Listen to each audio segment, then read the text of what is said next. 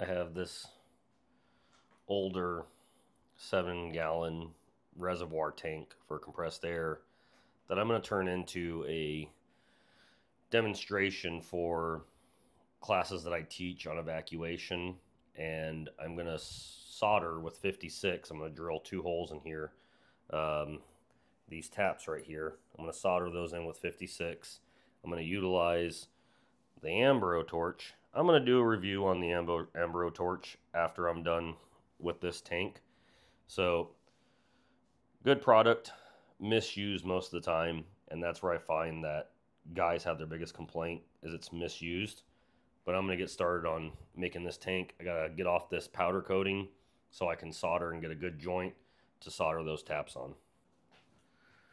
So first I got to get all this paint off where I'm going to put these taps on.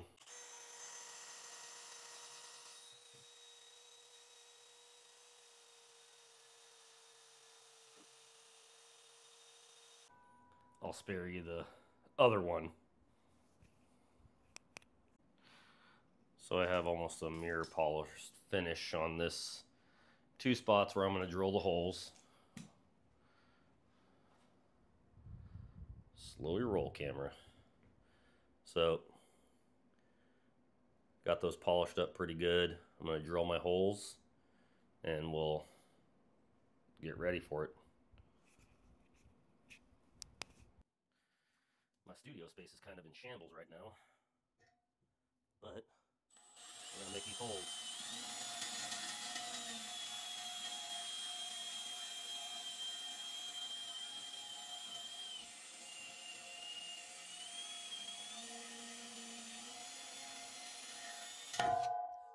Ding goes the bell.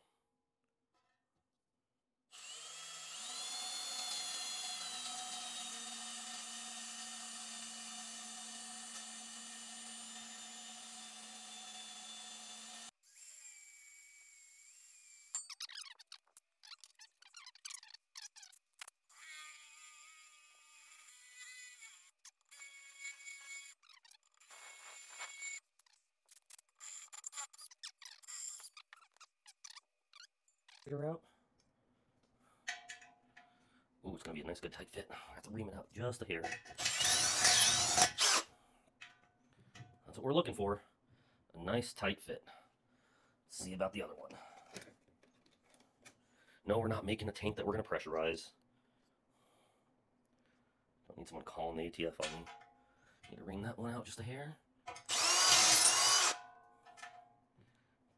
We want nice tight fits.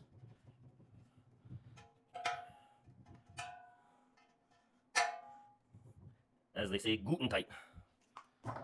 So now, we're going to 56 this on. Turn the torches on.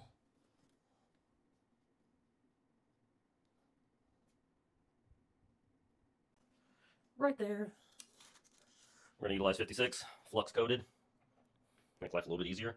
And we're going to utilize this Ambro torch because everyone says, it sucks, doesn't work. But I find that hard to believe. But it's worked fine for me plenty of times.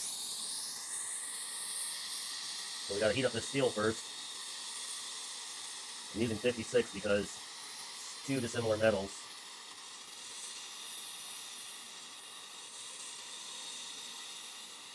Get that flux on there.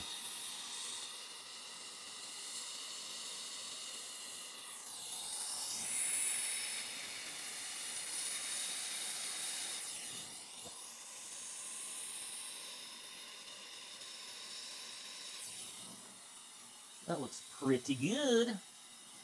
On to the other one. Heat up the steel first. Obviously this is really thick steel. Copper will burn through quickly. Get some flux on here. Obviously there's no flux on the steel yet. There we go. That's what I'm talking about. Get her all the way around. Make a nice good shoulder for it.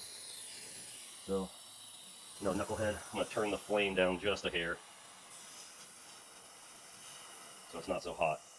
That way I can make a shoulder with this 56.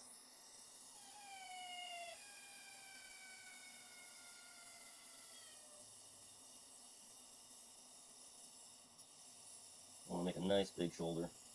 Make it strong. Maybe we're a little too cold.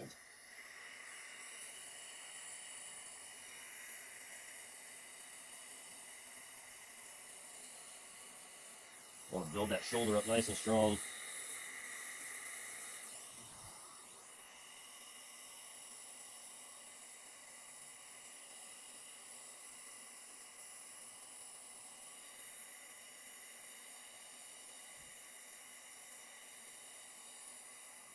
There we go.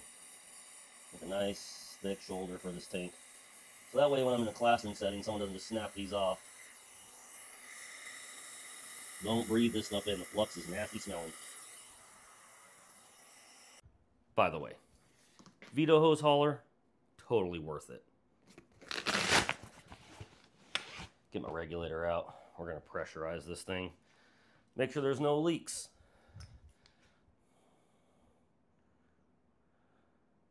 Gotta put them Schrader cores back in.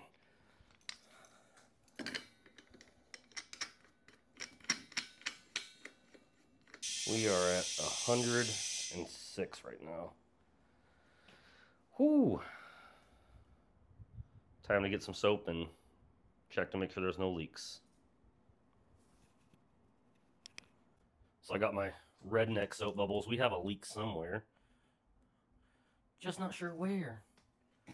We're losing pressure. It could be the hose.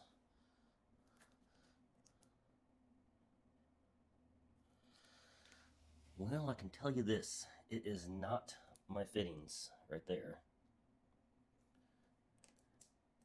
I wonder if this hose is leaking by.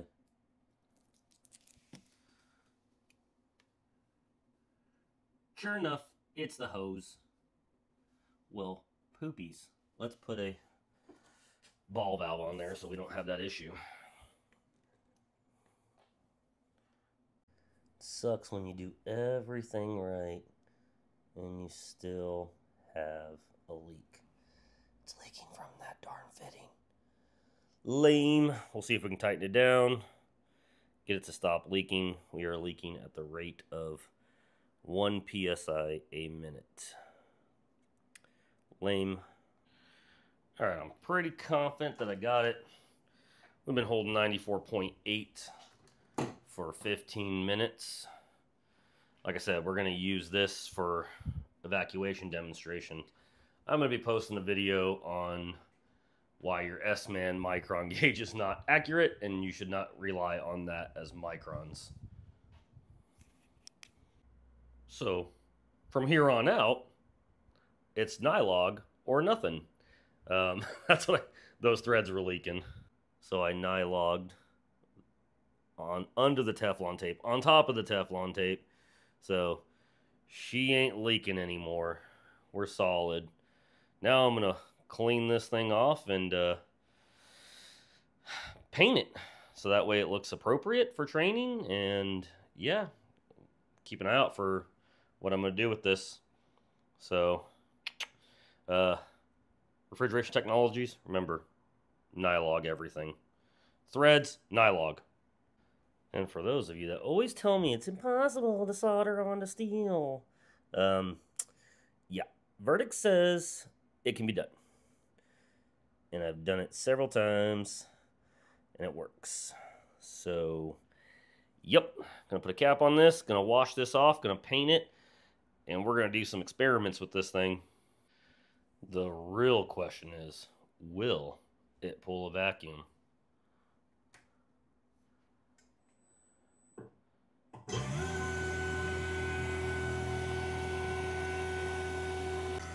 You're just gonna have to wait for part 2 to find out.